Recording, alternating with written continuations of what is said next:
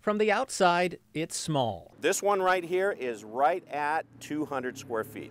Step inside. This is our Irish Gypsy cottage. Well, it's still small. It's about 9 feet wide. It's 24 feet long. But that is the point when it comes to a compact living space. It even has a name now. It's called the tiny house movement. A trend of simplifying things and making them much, much smaller. There's almost an organic grassroots movement of people that are saying, you know, our life is so complicated and so stress-filled. Is there a way that we can downsize? Joe O'Connor helps cater to that movement through the cottages he builds in Salem.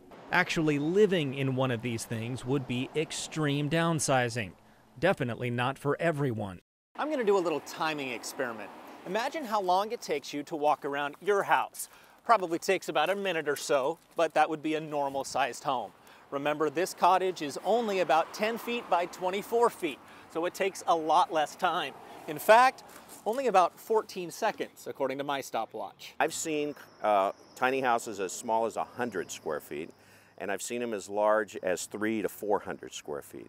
Joe believes some can live in that small of a space and still be happy, still be content, still live by that old mantra of a home being a castle. That saying actually refers to what a man or a woman feels about their home. You see what I'm saying? It's not the size, it's not the look, it's not even the neighborhood.